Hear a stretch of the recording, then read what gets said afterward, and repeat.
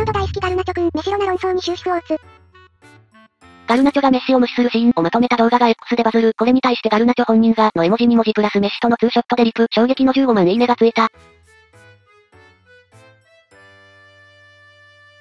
メッシとの不仲説を自ら否定するガルナチョ。ガルナチョ、メッシにもめちゃくちゃ敬意を示してるのに全然世の人間に伝わってないのかわいそう。ガルナチョがメッシ無視したとかいうやつ、本当に宗教じみててキモすぎる。俗に言うロナシン、メッシンってどっちもただのキモい粘着アンチだよな。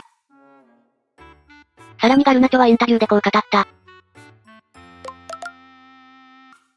ガルナチョ、ロナウドを愛しているからといって、メッシを嫌う必要はありません。人々はそれを理解していません。初めてメッシとプレイした時、彼のシャツをお願いして、クローゼットに飾りました。彼は36年ぶりにワールドカップを私たちにもたらしました。アルゼンチン人として、私たちはみんな、彼を父親であり、栄光をもたらしてくれる存在と信じています。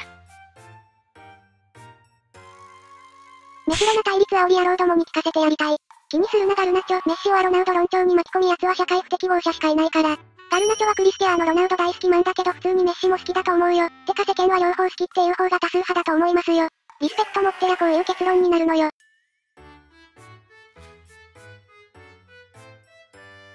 微妙な立場のガルナチョのこと